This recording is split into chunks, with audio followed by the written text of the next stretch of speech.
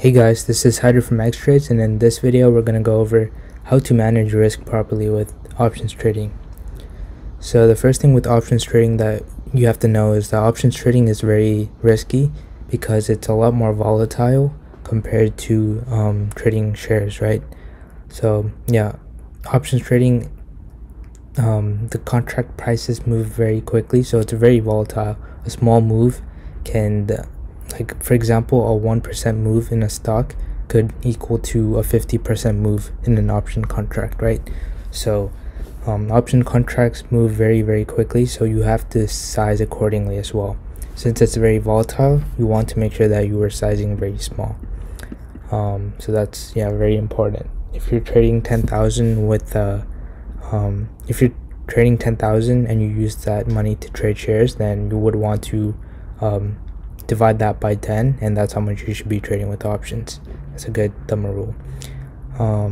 Next thing, expiration date. So with options trading, there's this thing called theta. So theta eats up your contract if the stock doesn't end up moving. If it ends up going, like let's say you have a call, so you're betting that a stock is going to go up, and if the stock goes flat, you could so flat, down,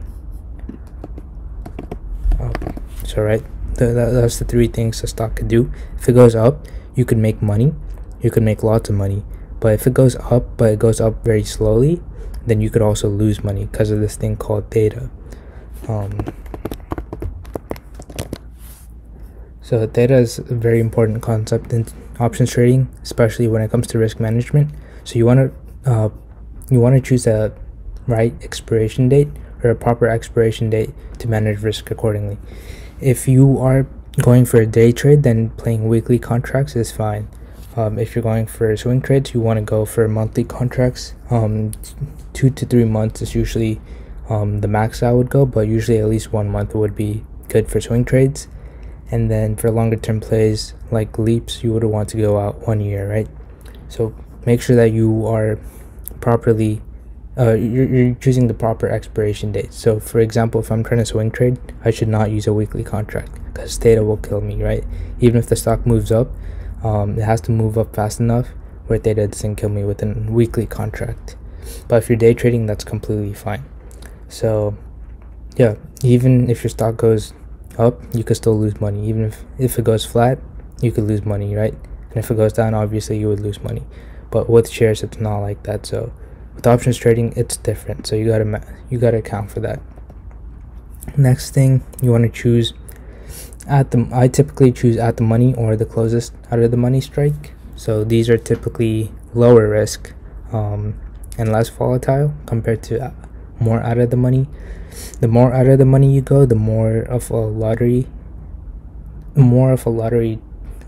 trade that it becomes, because it's very unlikely that it can make that big of a move for that option contract to actually move, right? So this is coming back to theta.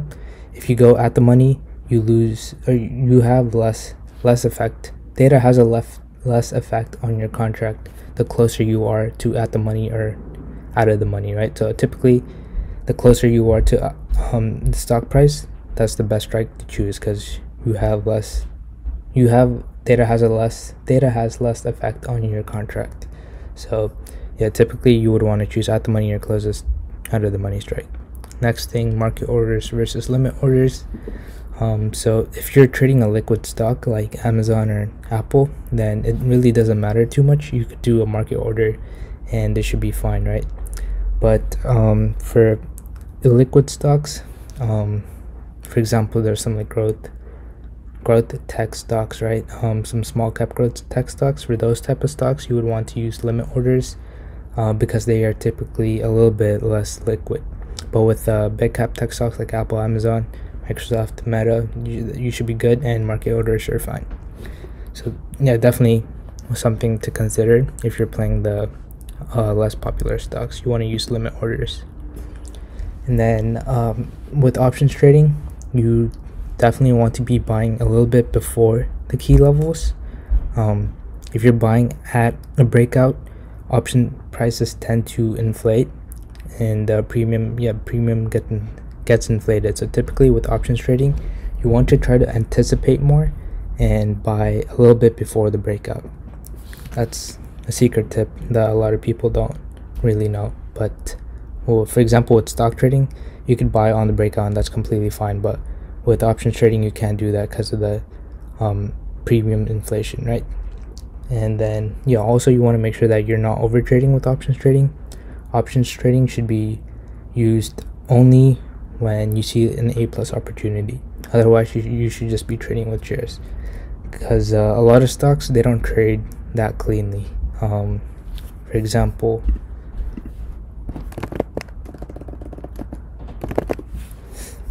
Pinterest has been chopping around for quite some time now. Take a look at the weekly chart, right? All of this is just chop. If you were playing any options around this time, it's highly unlikely that you made money, because just how choppy the stock is, right? But with shares you could trade this type of stuff, but with options you definitely can't. So you want to be very picky and make sure that you're not over trading, and you want to be choosing the stocks that have a lot of momentum. So UPSD is like a good stock. UPSD had a really nice run here, so you want to choose stocks that have potential to actually run and not stocks that can chop. And you want to minimize over trading as much as possible and use options trading for the best of the best trades only. Otherwise you could use stock shares or just shares. And then speed is very important, especially if you're day trading. Option trading, with option trading, contract prices move very, very quickly and are very volatile, like I said before. So speed is very key. You want to make sure that you're executing right at the breakout or right before the breakout ideally, and then you want to make sure that you're selling very quickly, and you have to constantly be monitoring the contract. And with options trading you can't set stop losses, so when the price triggers your stop loss, then you have to manually go into your broker and sell the option contract. But that's pretty much all I got. Thank you guys for tuning in.